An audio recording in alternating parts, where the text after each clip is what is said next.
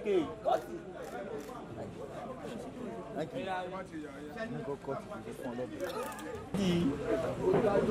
Okay.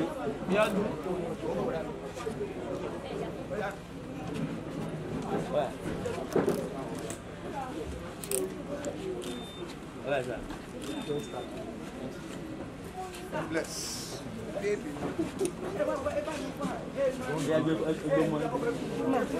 Kindly subscribe to our YouTube channel for more videos. Click on the subscribe button down below and the bell beside it. This will notify you once we drop a new video.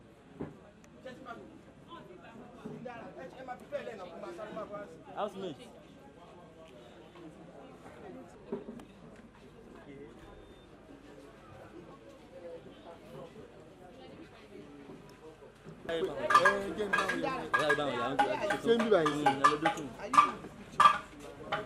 Oh yeah.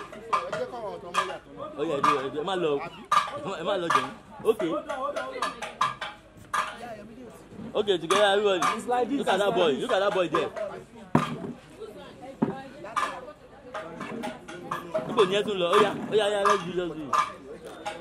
So thank you, yeah. You can go, children can go. The bread of sorrows.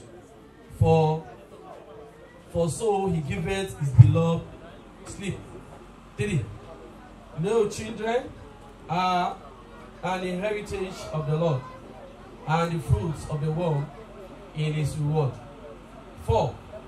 As arrows are in the hand of a mighty man, so are children of the youth.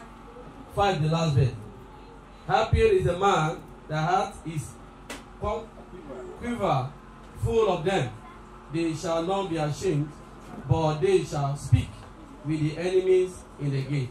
May the Lord bless the reading of the word of Jesus. Praise the Lord. I will mix it together in both Yoruba and English.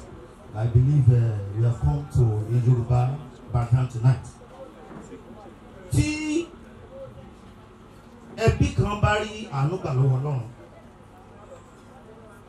Tí ẹbí kan bá rí ojúrere gbà lọ́wọ́ Ọlọ́run. Tí ẹbí kan bá lù tó bá dún. Tí ẹbí kan bá lọ sójú ogun tó jagun tó ṣẹ́gun tó tún kó ọrọ̀ bọ̀.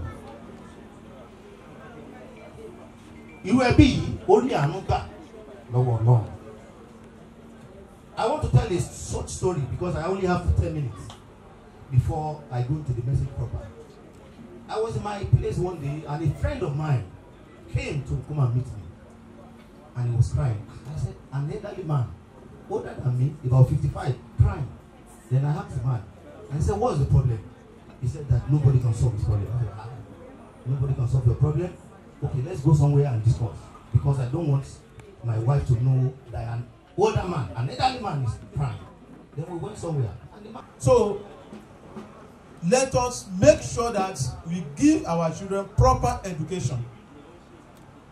Anything that will cost. Don't mind, people may even be telling them, oh, kilo nse, everybody that is jelegbe kan, don't worry. But I told jelegbe kan yen, to no lori omo yen, ìjọba sọ pé wàá wọ golden shoe. Ọ̀pọ̀ òbí ló wà tó jẹ́ wípé tí a bá ní kán ṣíwọ́ ọdún wọn báyìí ó kún fún aṣọ ní gbogbo owó tó yẹ kán ná lórí ọmọ èrò ní aṣọ yẹn ṣá ni. Ó mọ̀ pé tó bá dé sí ìkan, that part of clothes will become an odoric. Tó bá ṣí mi gan orun gan fẹ́ lè gbèyàn ṣubú. Ẹlòmíì gan bá ṣe pé for the past 2 years àwọn ṣọ́kàn àti pòṣà tó tẹ̀ tí wọ̀ rárá tó tẹ̀ tí rán. You open the wardrobe. Why can't you invest that wardrobe in the life of the children? Invest in their life. Our children, they are our investments. They are the one, Bible says, they are like the arrow in the hand of the mighty. A time will come that we won't be able to go out again. They will be the one that will say, okay, Daddy, don't worry, relax yourself. This is where to go, this is what to do. And the Lord will give us that grace in the name of Jesus Christ. Pẹ̀lú ògo Ọlọ́run, a ò ní bí ọmọ tó máa kó wa sínú ìyọnu wàhálà. Abẹ́dẹ̀ ló máa rí nìyẹn. So right now we want to give him another double portion there. Say Adesile. Okay, ó dà pé máàmù náà fún lórúkọ kan lẹ́ẹ̀kan. Abíọ́lá. Ọmọ yìí ẹ watch ẹ dáadáa.